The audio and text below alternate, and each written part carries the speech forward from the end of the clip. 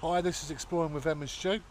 And today we're back doing a bit of military. We've come to Suffolk to explore this World War II gun battery, and we're going to give you a little bit of information about it now.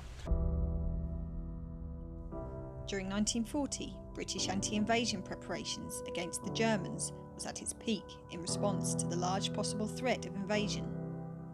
The rapid construction of field artillery and fortifications transformed much of the UK, especially around the east coast, which were identified as being the most vulnerable to invasion.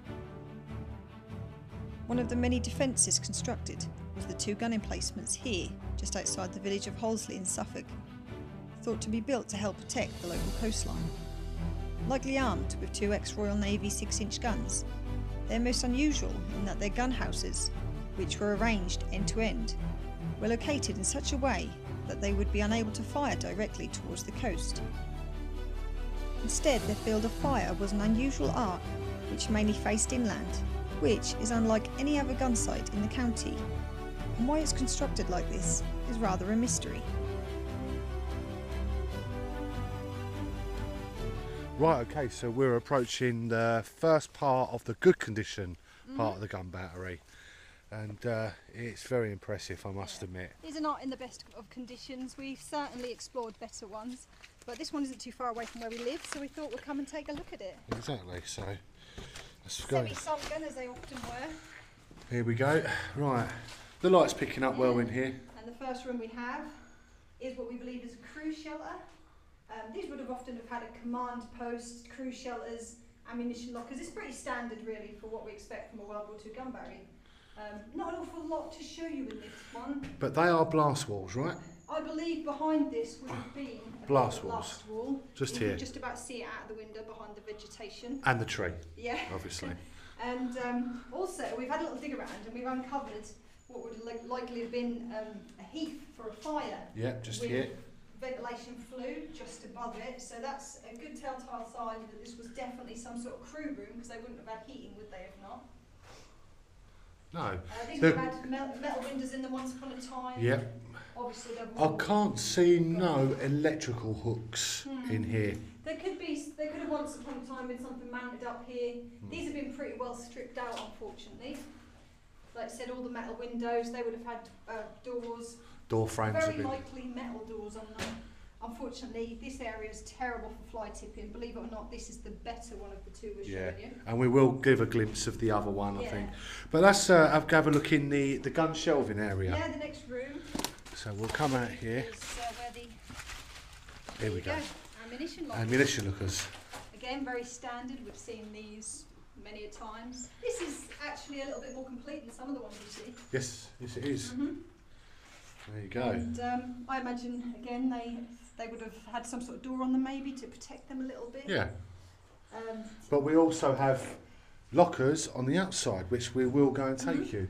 I mean, obviously you can see where there's some ventilation holes. Yeah, I imagine some sort of ventilation and that. They would have had some sort of grill over them. Again, they're all gone. Absolutely. So we'll come out here. Down here, we're going up. We're going onto the gun platform now. And here he is. The big 6-pounder gun should have been here, is that right? Apparently this was, from what I've heard, this was a 6-pounder gun. Again, very typical of World War II. Some people said it could have been a 4-pounder. In my eyes, that looks like a 6-pounder. But just around the edges here, there's more ammunition lockers. Very likely more for spent ammunition, I would have imagined, rather than the stuff that they were going to use, which would have probably come maybe even straight through. These could have been more hatches than actual ventilation. They could have been. They could have passed them through. You've got stairs either side of it. We're not going to attempt those ones. No. But yeah, these would have likely have had some sort of a door on them, possibly. If it was for spent ammunition, maybe they wouldn't have fussed so much about it. Certainly looks like there was something here.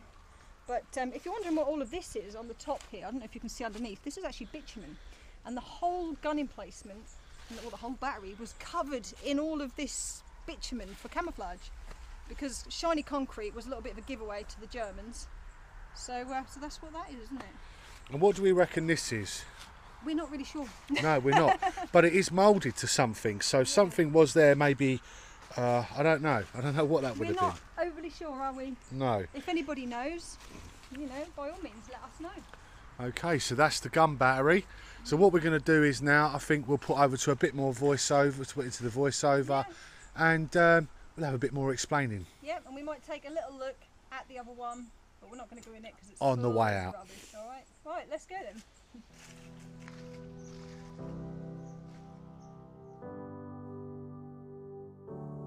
Today Suffolk is largely known for its idyllic little villages and peaceful market towns. But during World War II, it was transformed into one of the most heavily fortified places in Great Britain, where defensive stop lines crisscrossed the countryside, littered with pillboxes and anti-tank ditches. And its beautiful beaches, once popular with day visitors, became scarred with miles of barbed wire and swathes of concrete gun emplacements where beach huts once stood. The effectiveness of all these precautions were never really put to the test, but the eventuality for which they were built never actually happened. So how effective they'd have been had an invasion occurred, we'll never really know. But the few remaining structures that can be found, mainly now left to nature, are a reminder of the extent our country was willing to go to protect its land and the sacrifices our people made. Right, okay, so we're at the next part. This is the other part of the gun battery, and it is a complete and utter mess. It really, really is. It is actually identical to the other one anyway. Yeah, it is, absolutely. There's a little point in showing you around. Yeah, so we've just thought we'd just come here, show you it. I will put scans in of how bad this is. Yeah. But we're more concentrating on the other one, so I think what we'll do is we'll head over to the other one because it's got more interesting features, yeah, I and think. I think most of our scans will be from that. But I thought we'd show you anyway. Just, you know, there is some features here that the other one doesn't have, so I think Stu will include some scans of that. Absolutely. Right. So this is the last part of the Explore. Yeah, I think we've shown you just about everything there is to see. Yeah. You know, quite an impressive. This one's a bit out of the way, not overly known, is it? No, not at all. Except by the fly tippers, yeah, and the vandals. It's a real shame. We did actually have a little bit of a clean up just to try and smarten it up a little bit. It'd be nice if more of the community could do that, wouldn't it? Yeah, exactly. But, you know, they are what they are.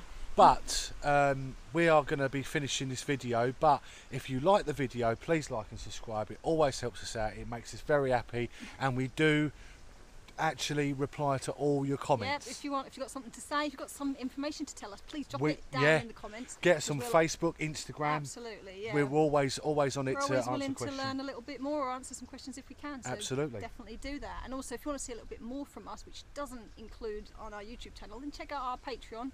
There's a little link below if you want to have a look at that. Dirt cheap. It starts at £1. Yeah, so if you want to have a look, yeah, we appreciate that as well. Okay, so but anyway, we hope you've enjoyed this little look at this gun emplacement here in Suffolk.